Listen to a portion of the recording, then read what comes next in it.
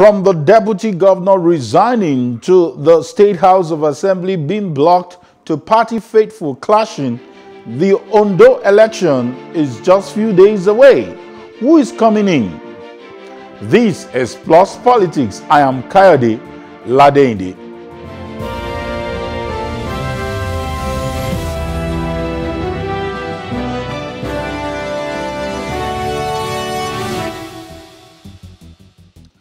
Welcome back. This is Plus Politics. The battle for the Ondo State governorship seat continues and is even hotter now than the voting exercise will take place in just few days away.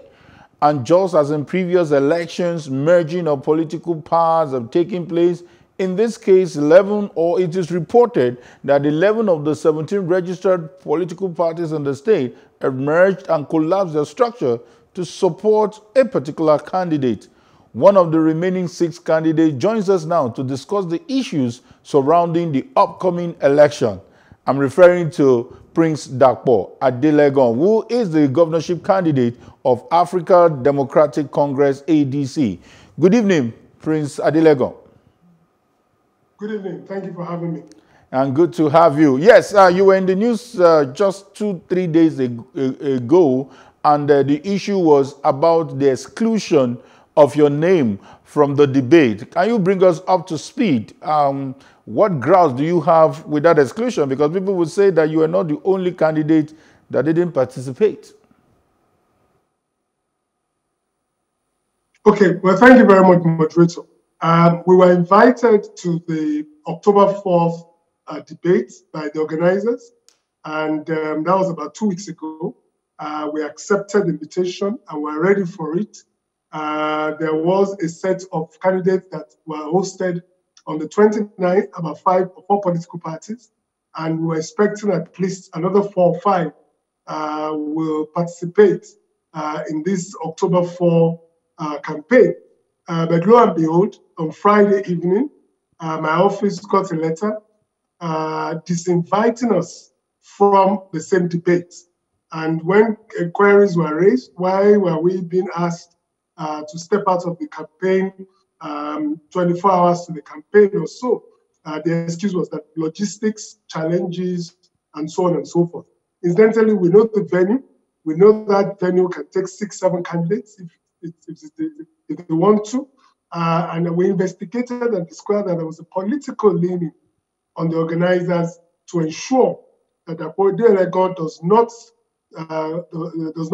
speak at that debate, probably because of the force of our programs and the way we articulate our implementation strategy for the economic transformation of Ondo State. But be that as it may, we have taken that and we have accepted it. And today, we also had our own debate.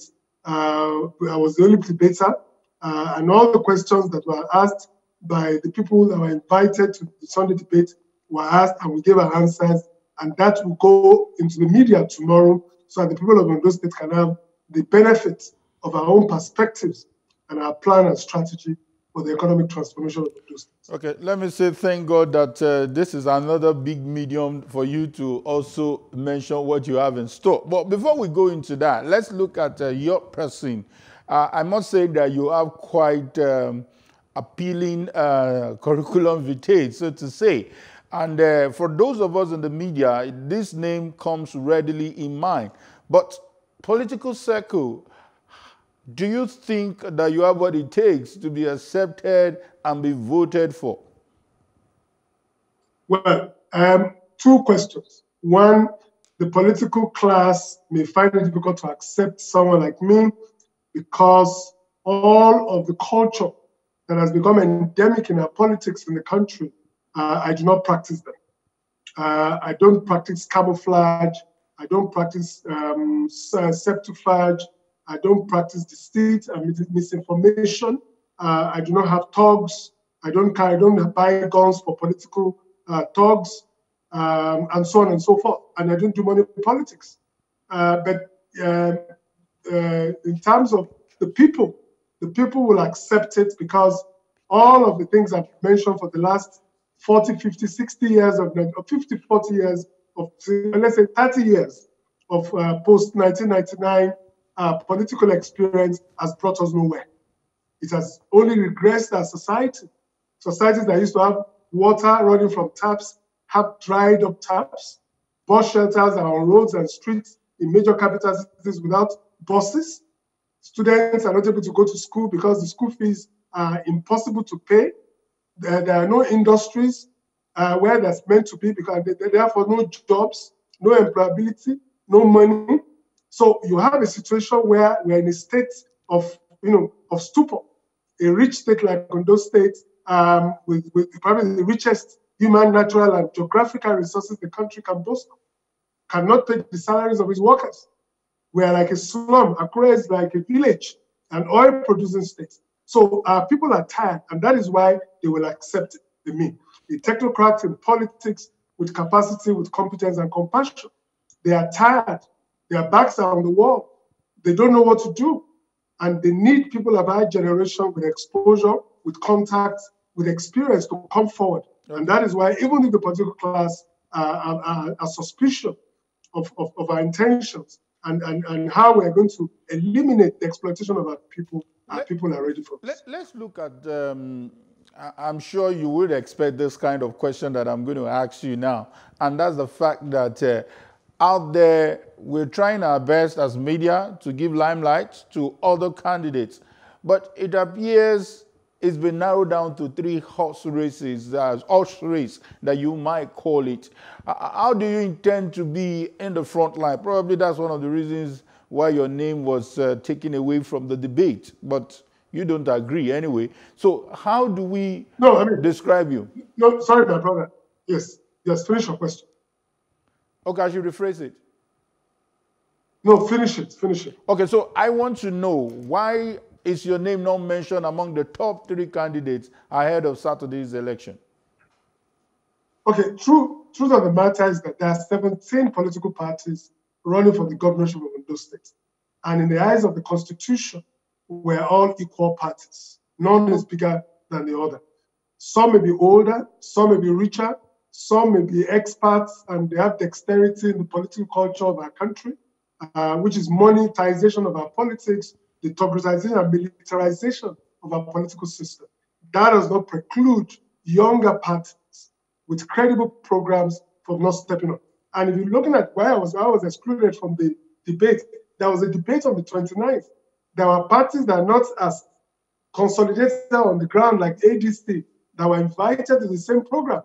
So mine was a political decision. It had nothing to do with MPP was there, SDP was there, ADP was there. These are parties that do not even have any single elected officer. ADC can boast of elected officers in the state. So the reality is that mine was simply a reaction to the strength of our voice in the last 6 months, telling our people the need for change, the time for a paradigm shift, and telling our people to go and vote for their future, vote for the future of their children. It is not a chieftaincy title. It's not a family title to be a governor. It's about service. The name governor itself connotes the word governance, which means delivery of promises made. Passion for the people. Okay. The execution of compassion as the basis of all policy formulation and exertion. Without that, there's no governance. So what we've been practicing in this country is politics, and the time must stop. Our people must be given governance. We cannot continue to plan madness for 20 years and we don't have any time to execute it. So even if we're not the popular party, even if we're a very rich party, this election is not going to be about the party, it's going to be about the personality. Okay. And whatever happens in October, we have started, our generation must come in, a generation of knowledge and capacity and experience and exposure and contact to transform the economy of our state, to bring prosperity for our people, irrespective of whose ox is there. Okay, I think that's true. Interesting. I was in Ondo, to be precise, 4 years ago and 8 years ago, and I covered that election as a journalist. And you recall that was where that mantra started. Fibo Diboko Sebe. That means a kind of vote buying that was prevalent at that time. It is sad that the narrative we hear this time around people hardly talk about development, people hardly talk about the issues you're mentioning. People are discussing zoning, people are discussing 2023 calculation, people are discussing incumbency factor. Is there a different narrative that you are getting from the people, apart from these issues that are out there? None. Our people are exceptionally not interested in any of those issues that are the core of the fight between the big parties. Our people are basically concerned about the absence of an economy. Because like I said, a society without an economy is a static society. They are worried by the impact of COVID-19 on livelihoods and lives. Unemployment is rampant. Our youths are making their girlfriends into rituals for Yahoo plus money. Men are employed, they're not getting paid. Students don't have access to have education. Our health system is in shambles. Our roads, federal and state roads, are impassable. So the reality is that the existential issues that affect lives and lives are the things that we're hearing from our people. And they're asking and praying that they will have a leadership that has the knowledge and the know-how and the compassion to dimension our opportunities. And what's our advantage? What I call the dual advantage. Geographically, we are situated as the economic hub of the country. Or, for example, is a town that receives almost 10 billion naira worth of goods on a monthly basis. Importation, manufactured goods from Lagos to Southeast. Currently, all Ore gets is pounded yam and bushmeat that people stop and buy and eat. Meanwhile, that we will turn to as Chicago. We want to turn it to the economic hub of the country with warehouses, logistics, and customs to ensure that those goods destined for the Southeast can spend 24, 48 hours in warehouses, bonded warehouses in Ore, and then wait for their customers from the South and Southeast to pick them up, and vice versa. Within those 48 hours, Ondo State will derive economic benefits. Okay. There are 1 million passengers that passes through Ondo State 2 to 3 hours every month. 1 million passengers, 250,000 vehicles times 4 passengers average. They traverse all the 5 major cities of Ondo State, from Ore to Ondo, to Akure, to Ikare, all the way to the north. And they pass through, the experiences are terrible, very bad roads, negative optics, and all the 5 cities have no traffic generators. Okay. To draw in some of this traffic and wealth into our state. So our people are tired, and even if the revolution does not start on Saturday, it has begun, and the change is imminent. Okay, interesting. And I'm very, very careful with your time because I understand you're moving into another meeting. So the shorter, the better, so that we can take you up on some other issues.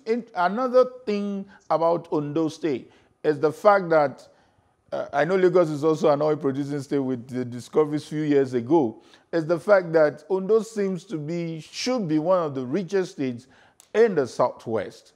Are you also going to be a bit, pardon my language, distracted with this federal allocation, hence not building your IGR? Or what's your plan for IGR?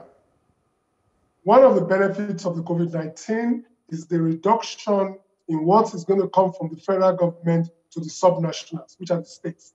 That may be its advantage, but we will make it an advantage. And that means that going forward, any subnational or state must have at the helm of affairs economic managers. Those with the requisite experience, the contact and exposure to transform the economy of those states. Governor Obaseki does not belong to my party, but as an economic manager, the votes of a Doe election was not for PDP, was for Governor Obaseki and his government, and the economic transformation that they have started in Edo State. Ondo State people are yearning us for an economic manager who can be on top of our resources to dimension and put a deep sea port in Ubokoda, to bring back a refinery to Olokola, to bring back our Okwe LNG, to transform Ore into our Chicago, to take advantage of the 1 million traffic every month that transverses for 3 hours Ondo State between the west and the north, and create economic traffic generators in each of those towns to bring in some of that wealth. So indeed, we are going to develop our entire generation of revenue. We have a lot of strategies to globalize the economy of Ondo State. Our diaspora remits about 3 billion every year. We can attract a percentage of that money towards economic transformation of Ondo State. So our IGR and money from Abuja, if it comes, but we're not going to rely on it. We have drawn up a strategy to globalize our economy. California, by the way, in the 70s, was a state in America, was the 7th largest economy in the world.